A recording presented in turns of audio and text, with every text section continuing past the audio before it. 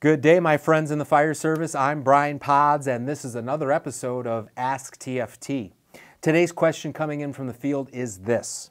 I'm looking for clarification on how the 125 GPM inline foam eductor works, specifically when using nozzles of different operating pressures, like 100 psi versus 75 psi. Well, TFT inline eductors work on a Venturi principle, which uses an extreme pressure loss within the eductor that allows the foam concentrate to travel up the pickup tube and into the water stream to create foam solution. Now, the steps to make the best quality finished foam in your foam setup are as follows. Number one, most importantly, establish 200 psi at the inlet of that eductor. Number two, ensure that the nozzle you are using is rated at the same GPM as the eductor. If you're using an automatic nozzle, you don't have to worry about it because the nozzle will automatically adjust to the eductor flow rate.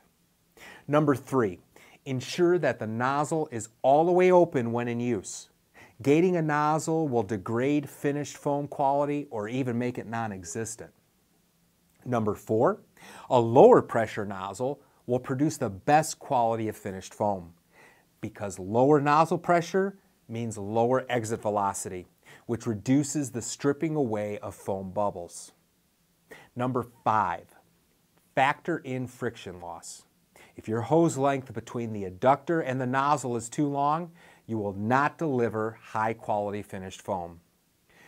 200 psi at the eductor, 70 pounds of friction loss through the eductor leaves you with about 130 psi to work with between the eductor and the nozzle.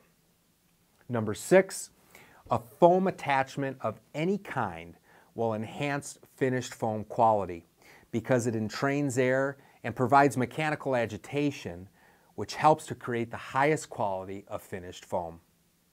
Thanks for the question today, and keep them rolling in at tft.com/contact.